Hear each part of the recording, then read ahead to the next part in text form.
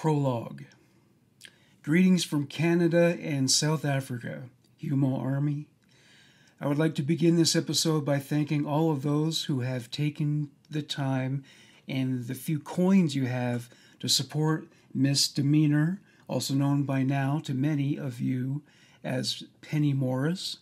Over the last couple of years, our friendship has grown, and as her friend, I believe she deserves a better living condition and life than she is currently existing in. After all, she lives in South Africa.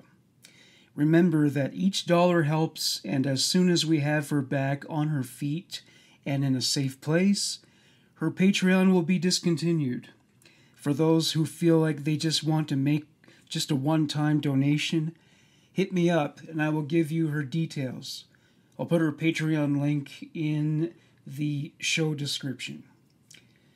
It's autumn now in South Africa, and general elections are a month away, so the main aim is to get her and her disabled son into a place where they don't have to jump at every sound outside the window every half hour, and to give them the opportunity to start over. We all deserve a second chance, and to raise our children in a safe and happy environment. And with that, let's get on with the show. For those of you who are hardcore true crime fans and who still debate the nature versus nurture issue, please excuse me as I slowly fall into a 40 winks catnap. I have heard the debate so many times that I just can't get excited about it anymore. Of course, the way a child is raised will eventually affect the outcome of his or her future, but as humans, we possess that wonderful gift called free will. Not everyone raised by addicted and neglectful parents and who is surrounded by abject poverty and the constant enticement of crime becomes a gangster, a criminal, a killer, a rapist, or a repeat offender. There are far too many true crime stories in which a person decides that they will rise above their circumstances and become someone more than a repeat offender. Still, it's undeniable that how, where, and by whom you are raised does have a major impact on the path you choose to follow. It takes courage, hard work, and determination to rise above your station in life, but it can be done. Unfortunately, it happens far too often that if you were born from neglect, violence, addiction, and wondering where your next meal comes from, that the path you will choose is less traveled. You might not be able to choose your family, but you can choose your friends and the way your family influences your future. So decide wisely. In the cases we explore today, the families, or rather their deviant behavior, won most of the time, which is an outright pity.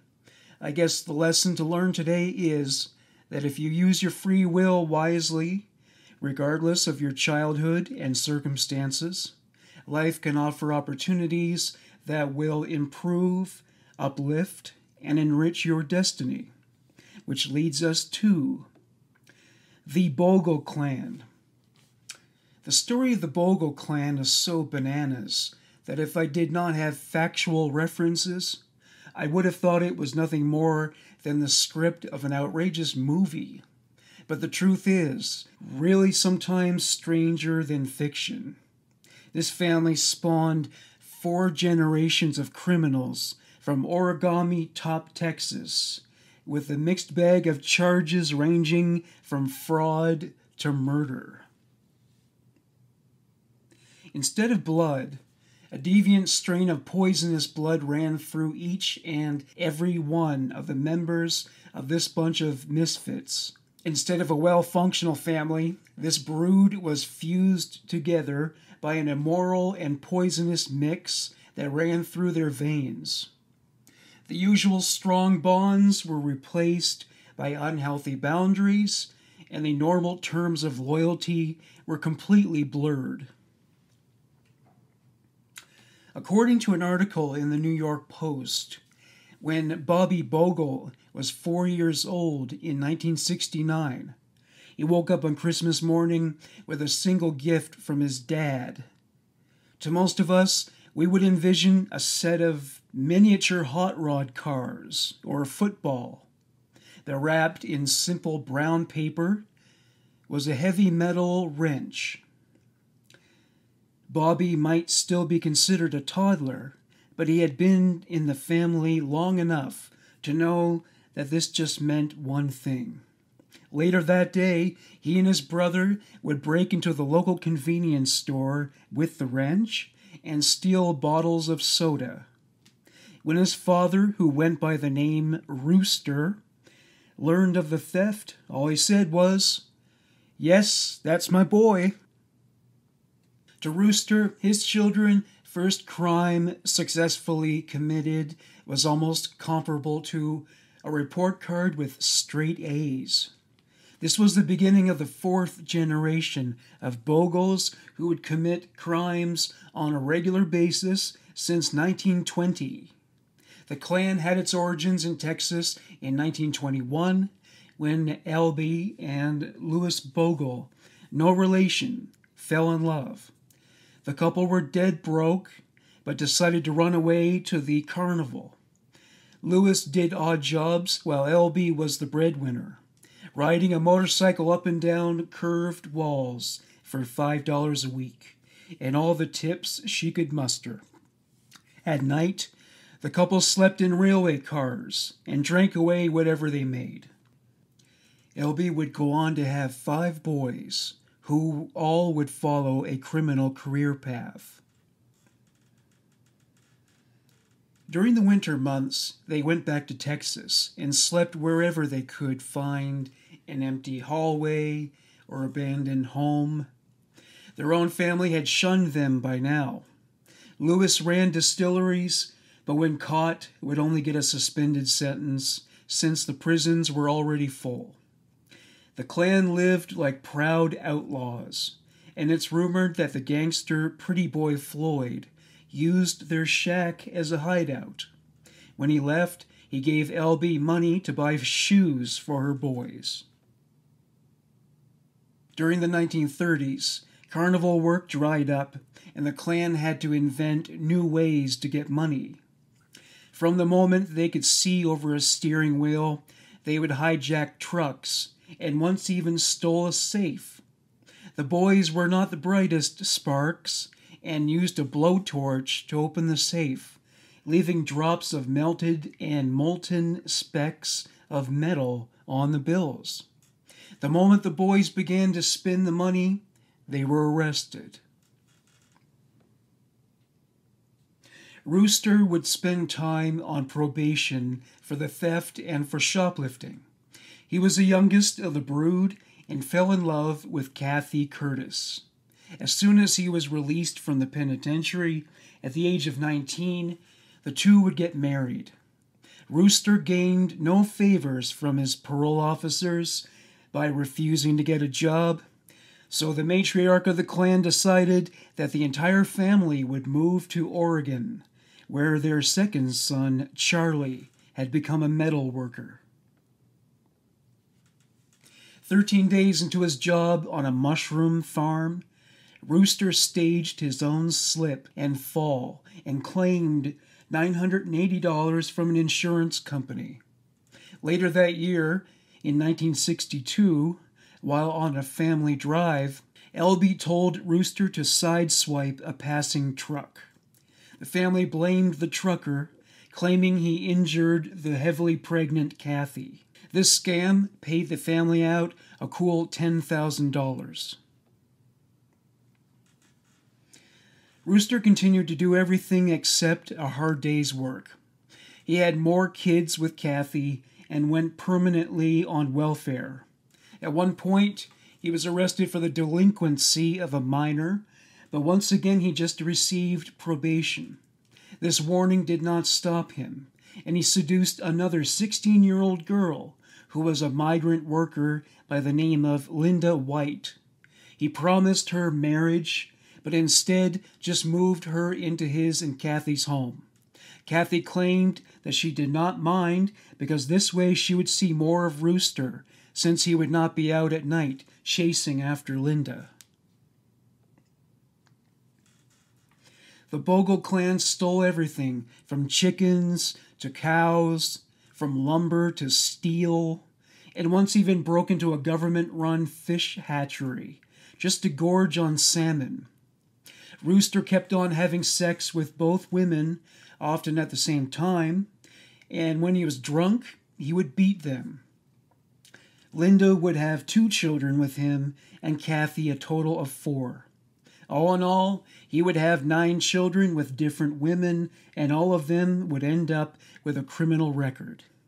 As soon as the boys were 6 or 7 years old, Rooster would get them drunk, and by the time they were 11 or 12 years old, he would take them along to pick up women, even offering them sloppy seconds. When Kathy's son Bobby turned 16 years old, she took him to a strip club and burst out laughing when he realized the star of the show was his own sister, Melody. Rooster taught his boys the one thing he was good at, and that was stealing, and soon they surpassed his craft. Tony, the oldest, loved to torture dogs and cats by setting them on fire, and once did it so many times he caused a forest fire. His first arrest was at the age of 12 and would end 10 years later with a murder trial. Tony claimed that he had only choked his victim after he had tried to rape his wife, and she had bashed in his skull. His sentence was 26 years to life, and to this day it seems he is still behind bars.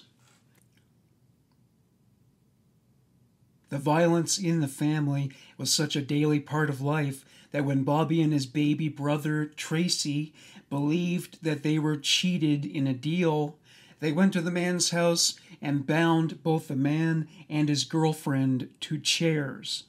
The 2 men proceeded to beat both while they were tied up. Tracy tried to force the woman to give him oral sex, but he had a limp dick from drinking too much earlier. They eventually fled with the woman's purse, jewelry, and her car, but they were arrested the following day. Bobby was sentenced to 30 years behind bars because he had already 8 different felony convictions against him. Tracy, however, had no adult convictions and was sentenced to 16 years in prison with a lifelong label of sex offender. This meant that even after he was married following his release, he was banned from being near his own baby. Since his first release, he had been back twice to prison for a variety of offenses. When asked after, Tracy said, "We did it all as a family. We broke into houses while Mom drove the getaway car. We pried in our family. So it was fun. We were a crime family." The crimes of the Bogle clan might only be tales of hereditary anecdotes, but another field of thought, which I agree with, is that mental illness definitely ran within the Bogle family. There also seems to be a genetic marker as to how they handled stress. A landmark study in the 90s by the think tank the Heritage Foundation was named "The Real Root Causes of Violent Crime." It concluded that the main causes were parental love deprivation and broken families. Poverty also has a major role to play, but a secure bond with one's parents can make all the difference. During a study with the Bogle family, who had all served time in one institution or another, this happens to not be the case. The strong bond they had is what made them such unrepentant criminals. When the study was done about the Bogle clan, it was originally thought that there were 6 members of the family in prison. After the study was concluded, The number was actually found to be 60. Poverty, abuse, and alcoholism were also factors. One of the homes the family lived in was constructed with battery crates, which still had acid leaking from them. The family used to joke that the chemical smell at least kept the cockroaches away.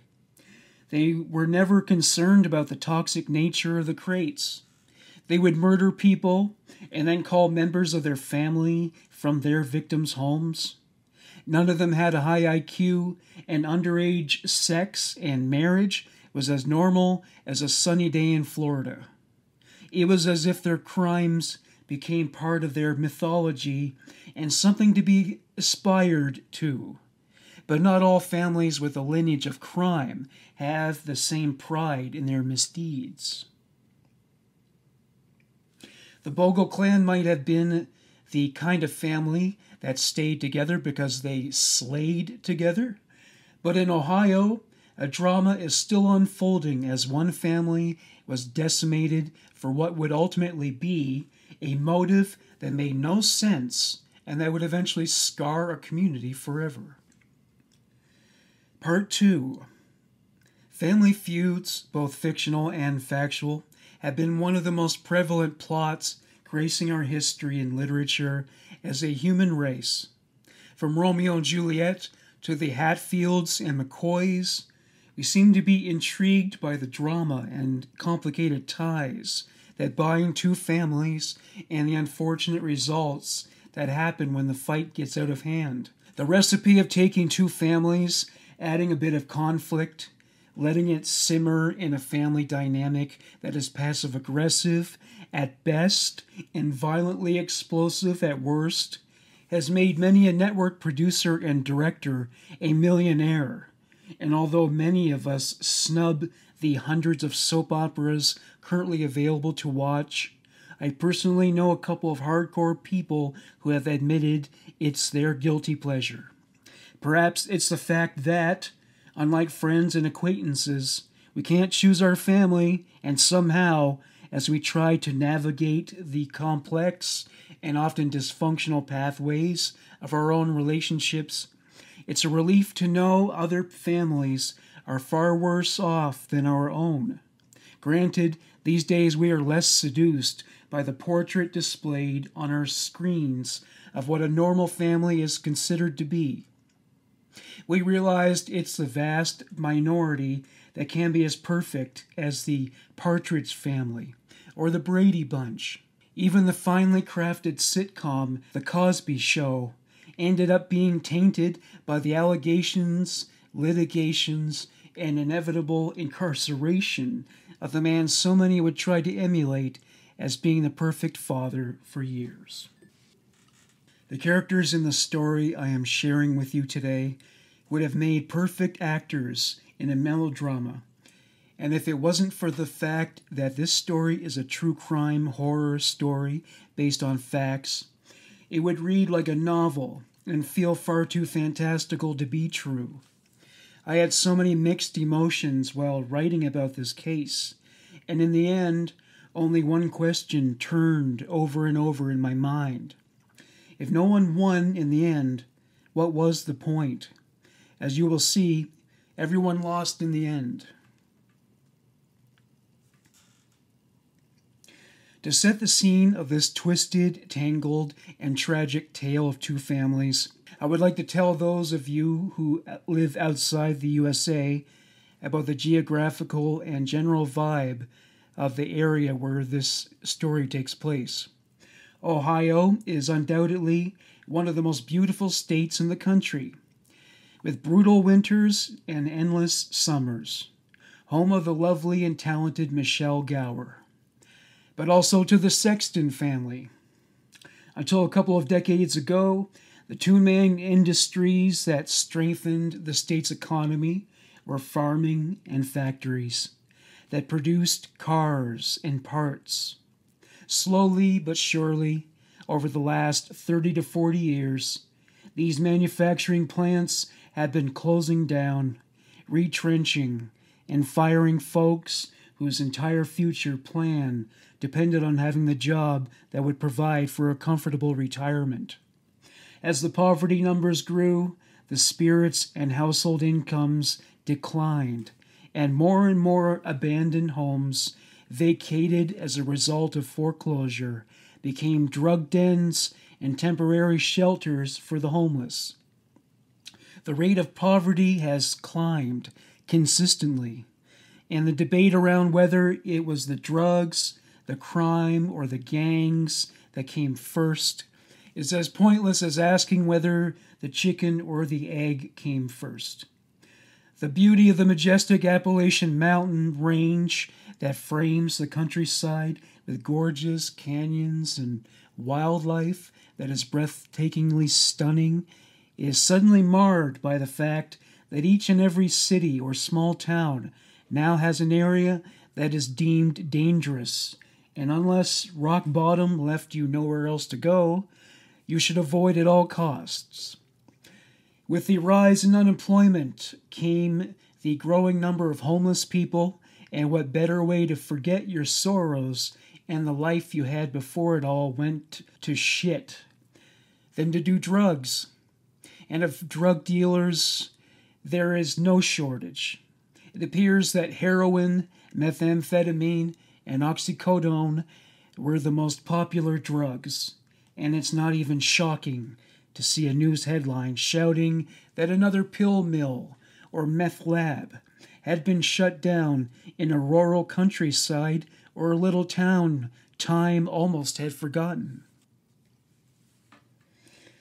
Nestled not far from Columbus and 80 miles from Cincinnati lies the tiny town of Piketon in Pike County.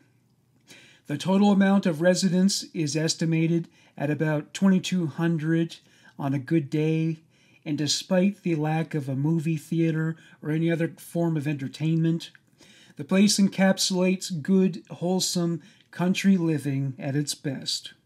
Everyone knows everyone, and I am sure the gossip mill gets a good turn every now and again, but there is something that speaks to the sense of community when people gather at gas stations for a friendly chat, or in the familiar faces you attend the Sunday morning church service. That was until something went terribly wrong between two families that would not only include as many as 4 generations of family members, but leave distrust, disgust, and division in a town so small that, had it not been for this tragedy, we might never have even heard of it. But enough about the place. Let's meet the players on one of the saddest cases I have ever covered.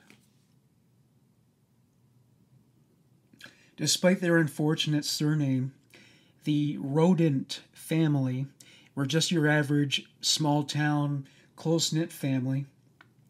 Dana and Chris Sr. Rodent were born and raised, just like their parents and grandparents, in Pike County. The two were high school sweethearts and decided to tie the knot in 1994, shortly after leaving school. Soon after the couple started their new life together, they welcomed their firstborn son, Frankie, followed by Hannah Mae, and finally, young Christopher Jr. would join the family. 16-year-old Chris Jr. was described as a bit of a bad boy. In the spring of 2016, he had just passed his driver's license test and offered to take anyone anywhere they wanted to go. The boys also loved hunting and fishing and all the activities the outdoors could offer.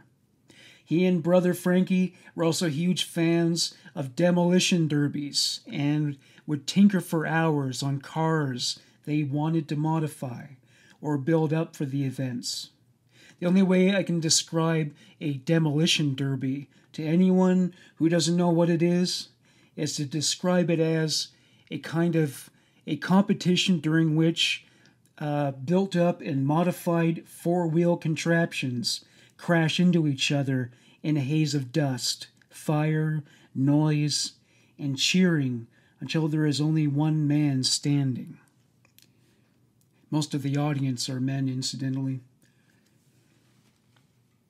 At the time of the inevitable crime I am about to tell you, 21-year-old Frankie had set up house with his girlfriend Hannah Gilly.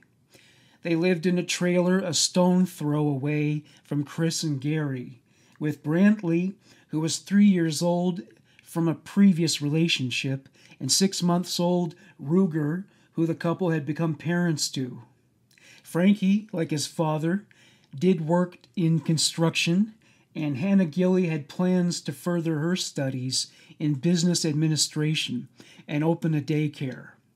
The couple wanted to get married and have a big family, which Dana encouraged. To her, there was no greater joy than spoiling and loving her grandchildren, and with the family living in such close proximity, support and a helping hand would also be readily available. Chris is described as a friendly and hard-working family man who had a real talent for carpentry. He worked in construction and loved building up cars, a passion he clearly transferred to his sons. Dana was a nursing assistant at an elderly care facility, and friends and family would describe her as bubbly, caring, and full of life. After a couple of years, Dana and Chris decided to divorce, but the separation was very amicable, and all the family members would remain on the land Chris had inherited, mostly on Union Hill Road, to keep the family close and help each other with the rearing of the kids. A couple of miles outside Piketon, the Wagner family lived on a sprawling farm with a colonial-looking main house straight from a Norman Rockwell painting. Like the Rodent family, their roots run deep in the community, and the Flying W was one of the most successful horse farms in the state of Ohio, with their net worth estimated at about $4 million. The family were well known in the area. Angela and her husband Billy, who stood at a sturdy 6'7", had 2 sons, George and Jake. Both boys were attached to their mother's apron strings, and Angela took it upon herself to homeschool her children. The dynamic was, however, a bit strange in the sense that Angela seemed to be the one that swung the scepter. Despite his massive stature and sullen and brutish nature, it was, in fact, Angela who made all the important decisions. George is described as good-natured with a wicked sense of humor, and Jake was known for his giving nature. Despite a few rumors about business dealings that have gone sideways, the family seemed like any country folk you will find in any old country song. Billy seemed like a difficult character to get along with. He was cold and rough around the edges. It seemed that neither Jake nor George ever left the home they were raised in. Stranger still are the rumors that Angela had different sides to her. Some would recount times when she would provide food and clothing to people in need in an almost selfless manner, while others described her as cunning and shrewd. She apparently had the passwords to all their social media accounts, including dating apps. She later claimed that Billy was the controlling one and that she often feared for her life. But to those who knew her, it never appeared to be the case. She definitely wore the pants.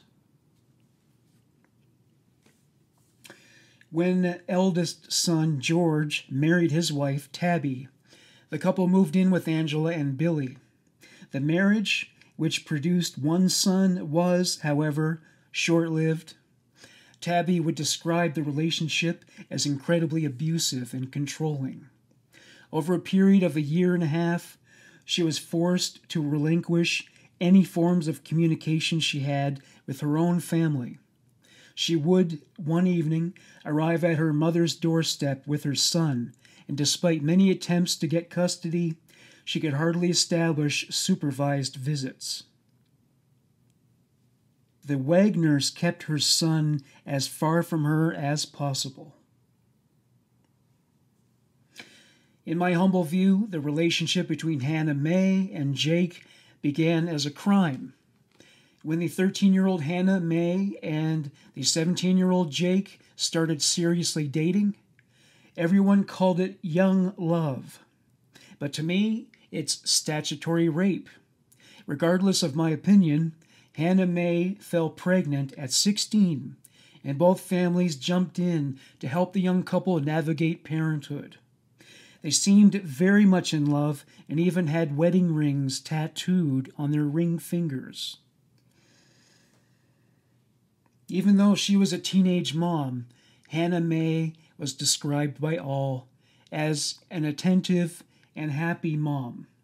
She even went back to school to show off little Sophia, born in 2015, to the teachers and classmates. It seemed ideal, with Angela even claiming that Hannah Mae was like a daughter to her. Jake had taken up a job as a truck driver to provide for his young family, but cracks had begun to show. As the couple tried to cope with the daunting task of being parents to little Sophia, cracks started to show in their relationship. Jake became controlling and abusive. Chris Jr. would tell a friend that Jake treated his sister like shit. He had become overprotective, and there were rumors of abuse. In April 2015, the couple finally split. Jake would later claim that Hannah Mae was unhappy because of the long hours he worked, but it's more probable that she had enough of his cohesive control. Jake was devastated and would openly burst into tears at the mention of Hannah Mae's name. He tried his best to rekindle the relationship, but Hannah Mae made up her mind and had soon after the breakup started dating other young men. The fact that she continued to sleep with Jake did not help Jake's emotional state with regards to his breakup. He had clearly lost control of the situation and now resorted to hacking into Hannah Mae's social media accounts and installing cameras and other surveillance equipment around the rodent family's property. His obsession with Sophia and having full custody seemed to have become an obsession with Hannah Mae. What further upset Jake was a month after she officially ended the relationship, Hannah Mae would start to date Charlie Gilley, Hannah Gilley's brother and Frankie's best friend. The relationship was, however, short-lived. She then started to date a man by the name of Corey Holden, and when she realized in April 2015 that she was pregnant, the very real possibility that any one of the three men in her life could be the father came to light. Jake was convinced it was his, and even went as far as to purchase baby clothes and necessities for the unborn child. He even offered to take custody of the baby, regardless of who the father was. By this time, the custody arrangement and co-parenting arrangement had completely broken down, to a point that Hannah blatantly refused that Jake could see Sophia. In a power move that blows my mind, the Wagner family drew up a document which gives Jake full custody of Sophia and her unborn sibling, and tried to force Hannah to sign the document. To give the document validity, grandmother Aretha Newcomb stamped and signed it, which is an action that will come to bite her and the power she had as a notary in the back. Hannah Mae, who by now was wise to the various ways the family manipulates, said no. Knowing that Tabby, George's ex-wife, had experienced the same forms of abuse and control in the Wagner household as she did, she reached out to her for advice. The family told her to not under any circumstances sign any documents given to her by the Wagner family. In July 2015, Hannah Mae would write the lyrics to a song about abuse, and she ended the post with these words: "End domestic violence. Live a happy life." Jake did not hold back his anger at Hannah Mae, and in front of witnesses told her, "I will fucking kill you." Only a couple days before she would find out how vengeful Jake and his family could be, Hannah Mae wrote in a DM to a confidant, "I won't sign papers. I won't ever. They will have to kill me first." While all the drama was unfolding, Hannah Mae had her baby shower early in April of 2016, and she gave birth to a healthy baby girl she named Kylie. Paternity tests would later reveal that Kylie was indeed Corey's child, but not before a spree killing the likes of which the people of Pike County never would have been able to envision in their worst nightmares. The morning of the 22nd of April 2016 seemed like any other at the foot of the Appalachian Mountains. Spring had already begun to sprinkle sparkling dewdrops when Bobby Jo Manley, Dana's sister, approached the trailer of her brother-in-law, Chris. His cousin Gary from Kentucky had been visiting, and for reasons unknown, Chris had asked Bobby Jo to feed his dogs. She found the door locked when she arrived at the mobile home at 7:45 a.m., but because of the arrangement, she had a key to the front door. As she swung open the door of the trailer, she was met with what can only be described as a bloodbath.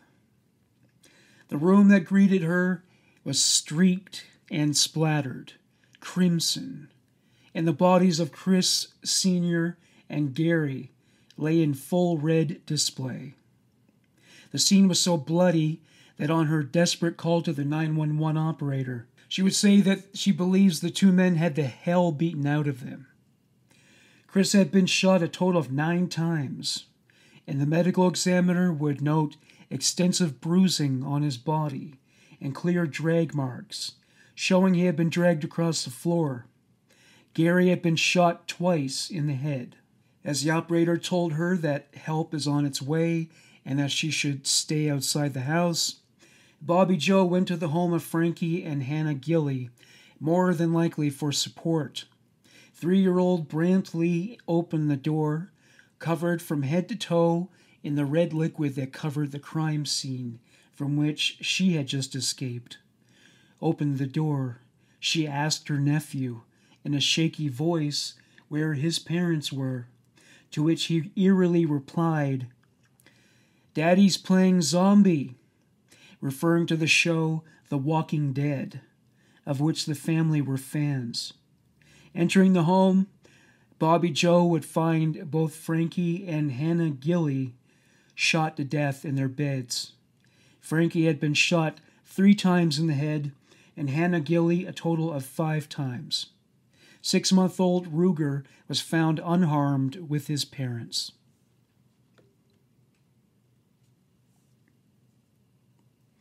Bobby Jo immediately called her brother James and told him in hysterics about her discovery. He made his way to his sister Dana's home and found both Hannah Mae and her mother dead in their beds from gunshot wounds.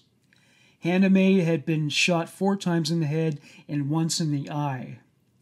5-day-old Kylie, who was cradled in her dead mother's arms, was left unharmed. The body of 16-year-old Chris Jr. would be found later in a separate part of the trailer home. It appeared that he had tried to hide away from the killers, but was trapped and killed, with 4 gunshot wounds to the head, just like the rest of the family. Dana had been shot 3 times in the head and once under the chin. Little Sophia had been picked up by her father the previous day and was not there at the time of the murders. Later that afternoon, as loved ones and community members tried to come to grips with the tragedy, Donald Stone, cousin of Kenneth Rodent, who happened to be Chris Sr.'s brother, decided to check up on his relative who lived close by in a camper. Kenneth was found dead in his camper with a gunshot through his eye and dollar bills strewn all across his limp corpse. The relevance of the dollar bills is still unclear. With 8 people dead and 4 crime scenes to process, the Pike County Sheriff's Department soon realized they were not equipped to handle what would turn into the most extensive crime investigation the state of Ohio had ever seen. With 200 investigators full-time collecting evidence and following up leads, it appeared that movement in the case had been slow. Sheriff Charles Reeder, who appears to be the lead investigator as well as a press spokesperson, tried to reassure the community, but the little town was divided, and a former unknown fear had crept into their previously simple daily rural existence.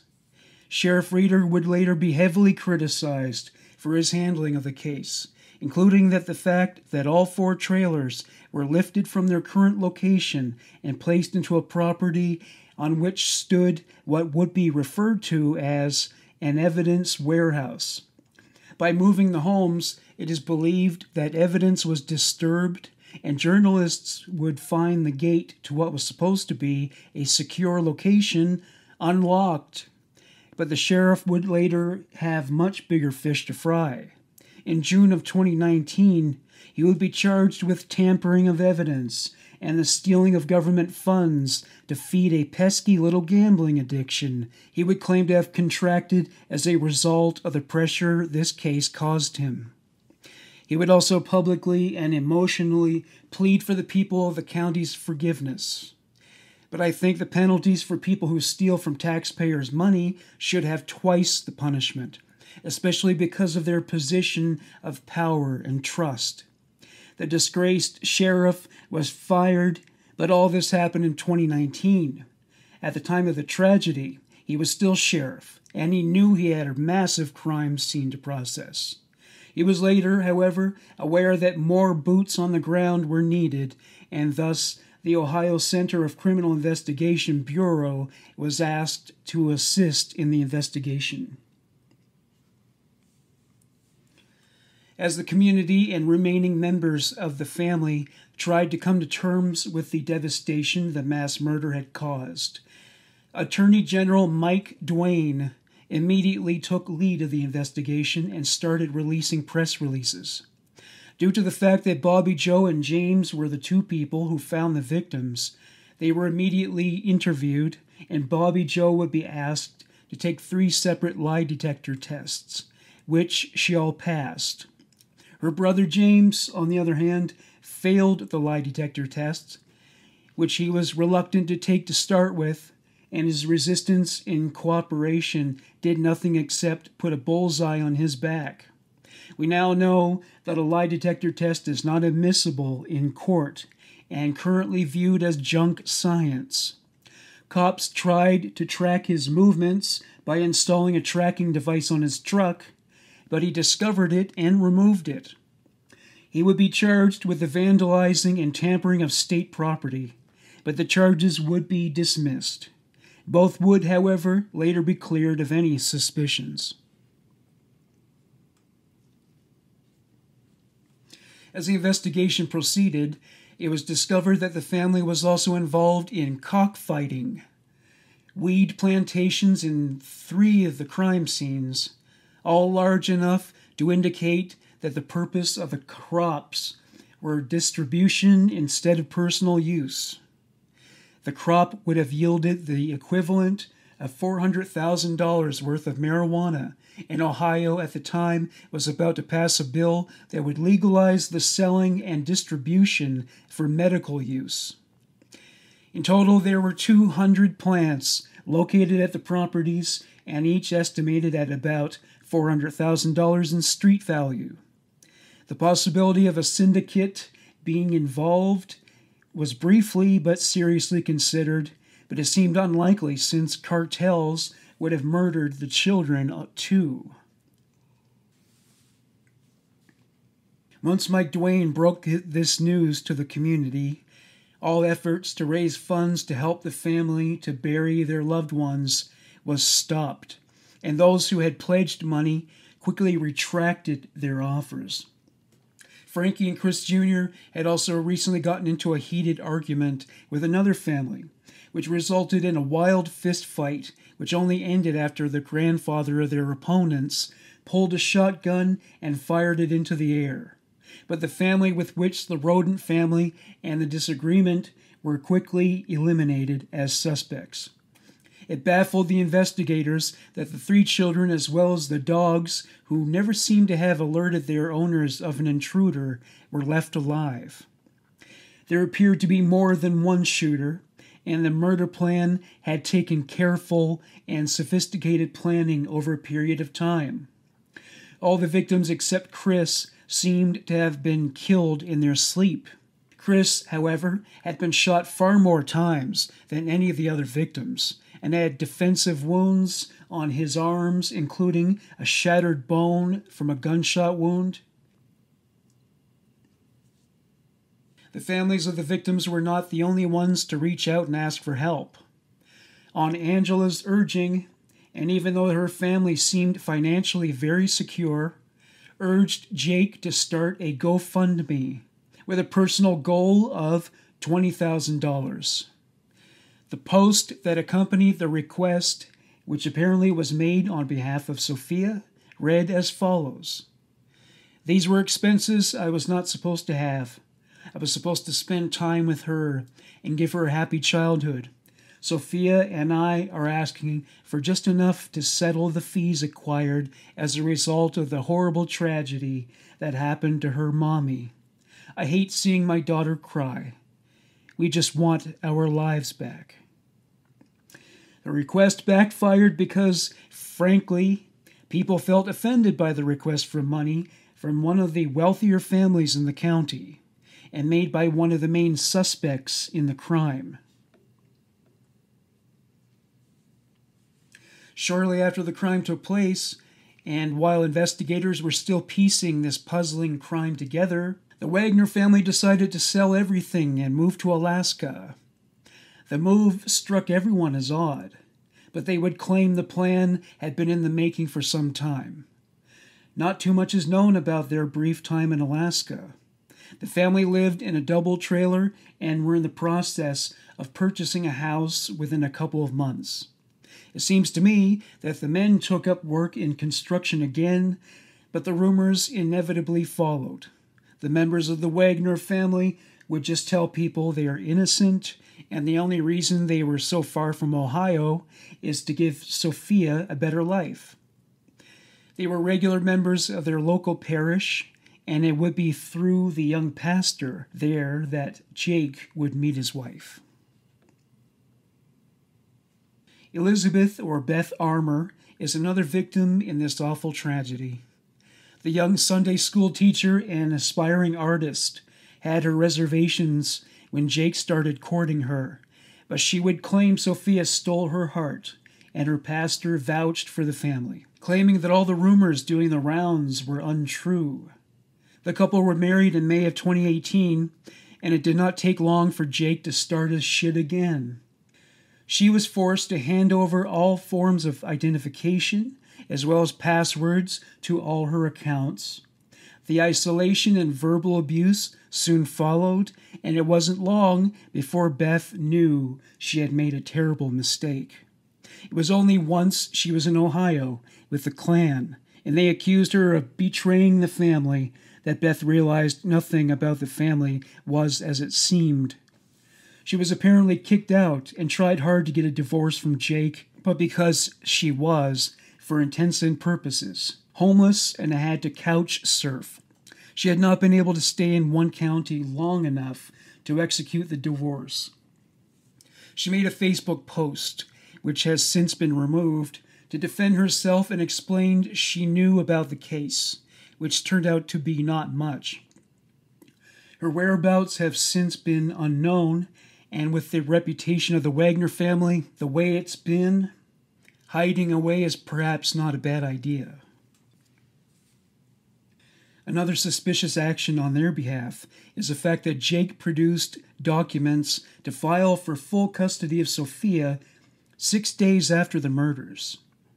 Anyone who has ever had to navigate the legal system will know it's a time-consuming maze with an incredible amount of paperwork. Yet Jake had everything ready to go 6 days after Sophia lost her mother. The court did give him custody, and off the Wagner family went to Alaska. He would claim that he wanted to get Sophia away from the terrible incident which undoubtedly had changed her life. The Wagner family were already looking like likely suspects, but investigators needed more evidence. They soon found it in a box marked "Important Stuff."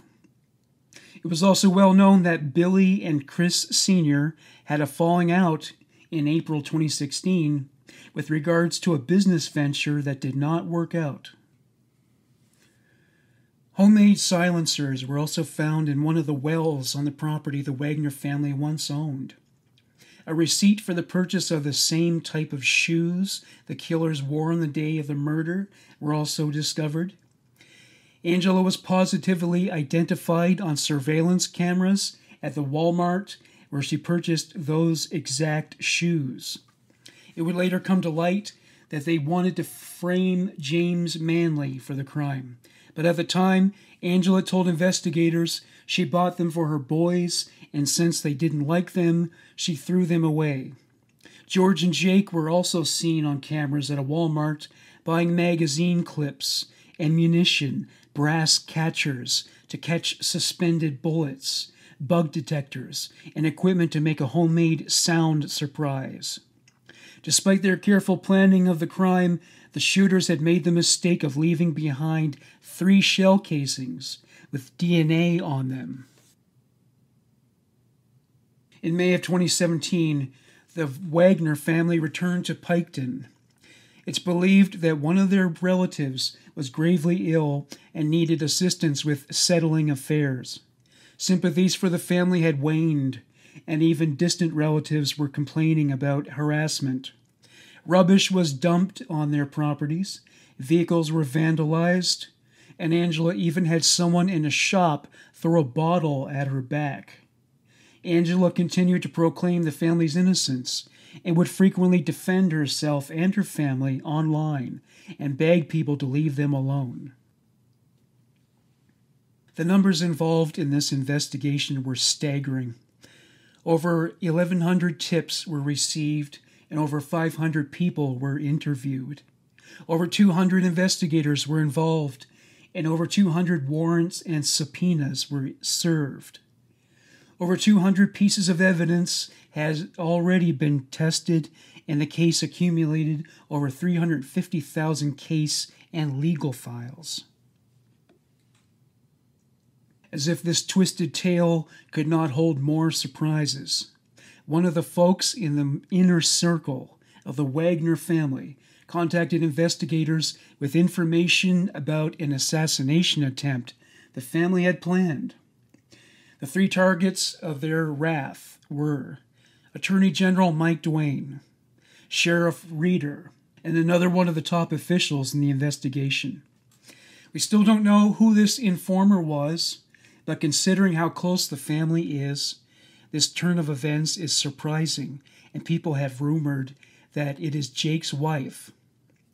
The prosecutor felt by now he had enough evidence, and the wheels of justice started turning for the victims of the second largest mass murder, only exceeded by the Pulse massacre in the state of Ohio to date. On the return of the Wagner family and the pending threat to officials, 6 members were immediately arrested. 76-year-old Frederica Wagner, mother of Billy, was arrested, as well as Aretha Newcomb, mother of Angela. Both were charged with tampering with evidence and hampering the investigation. But Aretha, for her part in forging the papers Hannah Mae was supposed to sign, was charged with forgery. Angela, Billy, Jake, and George were all charged with the 8 murders of the Rodent and Gilly families. Billy was arrested in a horse trailer on his way to Kentucky, and George and Jake were intercepted at an intersection. Angela, who was perceived to be the mastermind, Aretha and Frederica were arrested at her home. The charges of obstruction of justice against Frederica and the additional charge of forgery were, however, later dropped. With the death penalty on the table, it was inevitable that the Wagner family would turn on each other.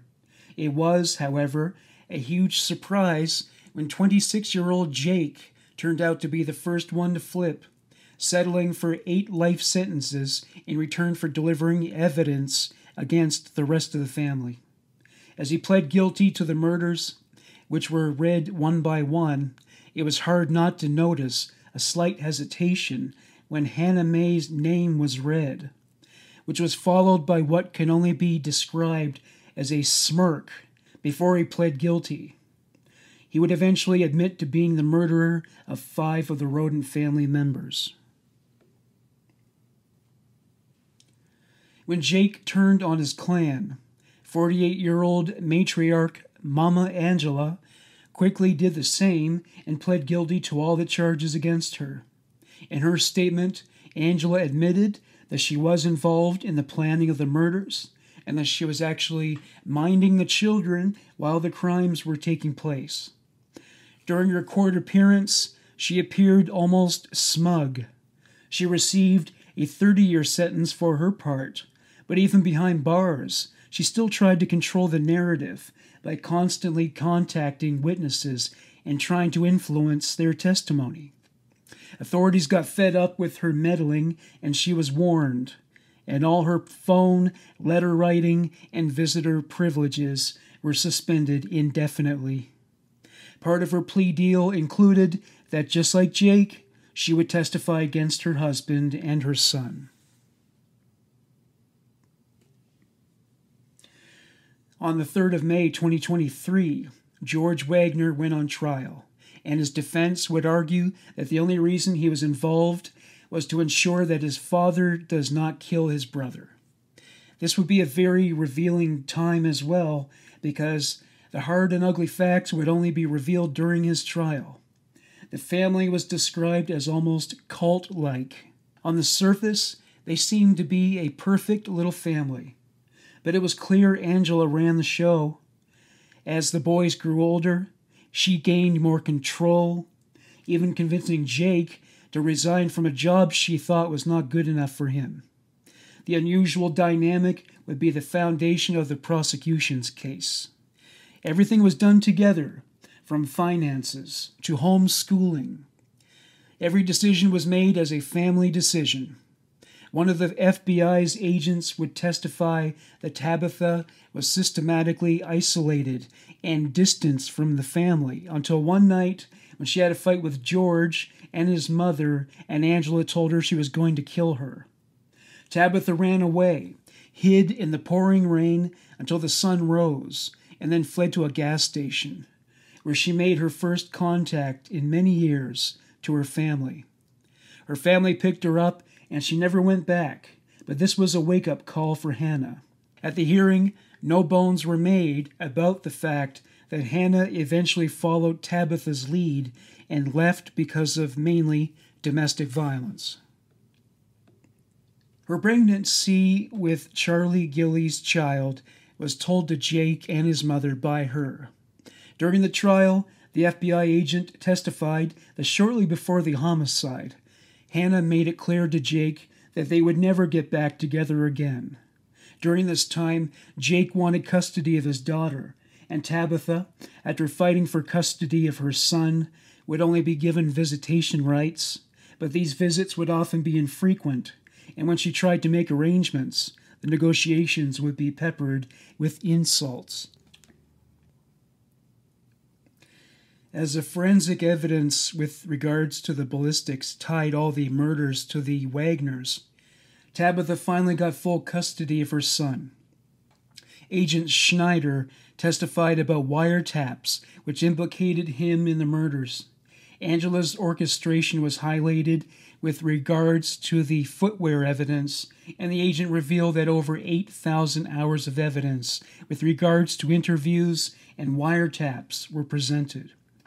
At any time, Everyone was holding their breath for George to bend the knee and take a plea, but all he wanted was to be put in isolation.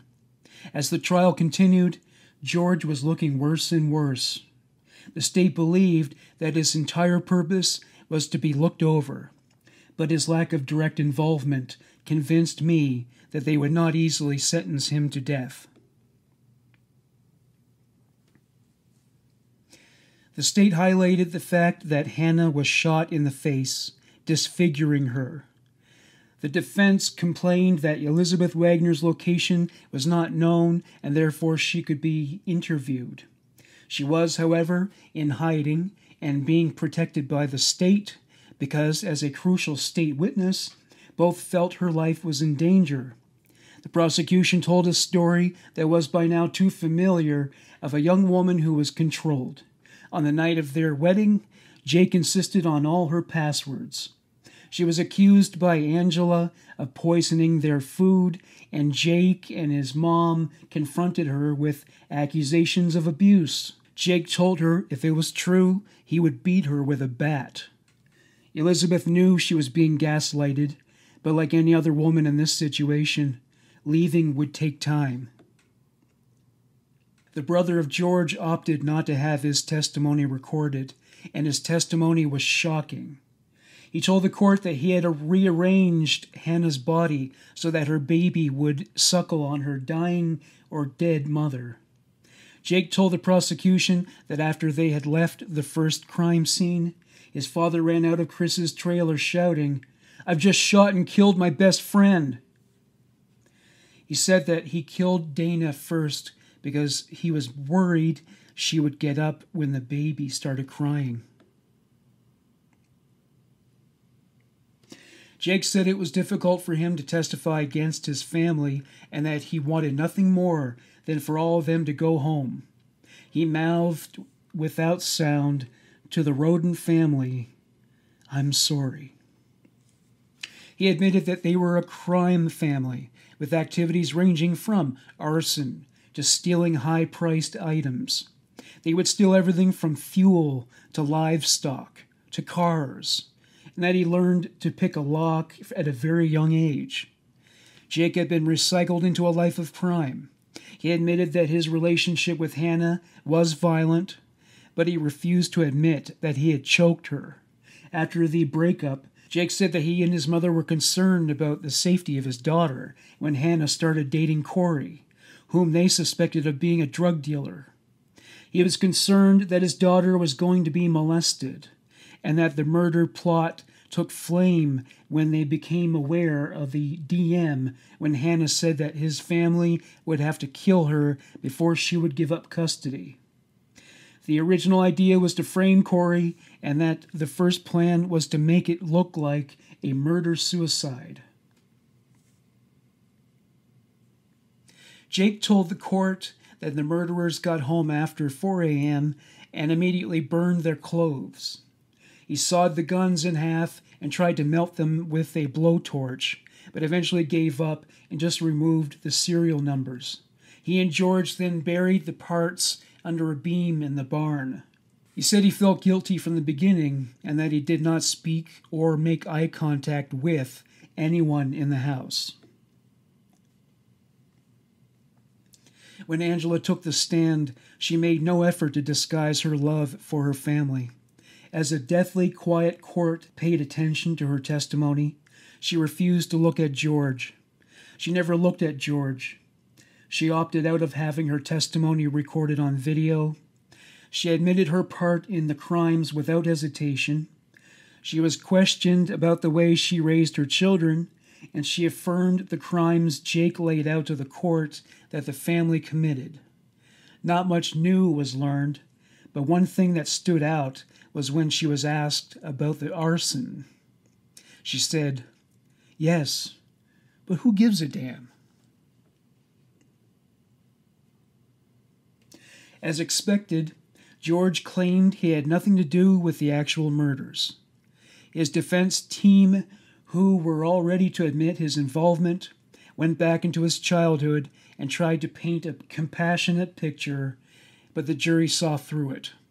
He was sentenced to life in prison without the possibility of parole a month after the trial began. We thought about waiting for Billy Wagner's trial to begin in the beginning of 2025, but what is really left to be said? The only question will be whether he, when and not if, is found guilty, be sentenced to death, or get life without parole. The death penalty has become a bargaining chip, but I doubt Billy is the kind who will bend the knee. But facing your own mortality can make a person think twice about your steadfast beliefs. Once his verdict is in, we will definitely follow up. But frankly, the last person to be executed by lethal injection in Ohio was in 2018, and more states are not following through with the sentence. If you want more info on the death penalty, I highly recommend you listen to our episode on the death penalty and its history, which we published last year. What infuriates me the most is the arrogance and impunity with which the Wagner family committed this diabolical crime. Not for one moment did any of these narcissists think of the impact their crimes and the possibility of being caught would have on their children. As soon as the arrests were made, Sophia, the nucleus at the center of this disaster, was whisked away and placed into protective custody. Kylie was placed with Corey's family, since he was the biological father, and Brantley and Ruger were placed with relatives. It's unclear where George's young son currently is, but the children whose whereabouts are known seem to be doing well. All in all, 5 very young children's realities were forever altered the day of the massacre. I doubt the babies will remember any of the crimes they lived through, but I have to wonder how much Brantley remembered and whether the prosecution will call him to the stand as a witness now that he is a little older. Regardless, at the end of the day, it is the children involved that have to pay the price of a family's pitifulness. And even though justice is in the process of being served, 5 little lives had the course of their lives changed forever. This episode was written by Misdemeanor, a.k.a. Penny Morris. Thank you for listening to Human Monsters. Bye for now.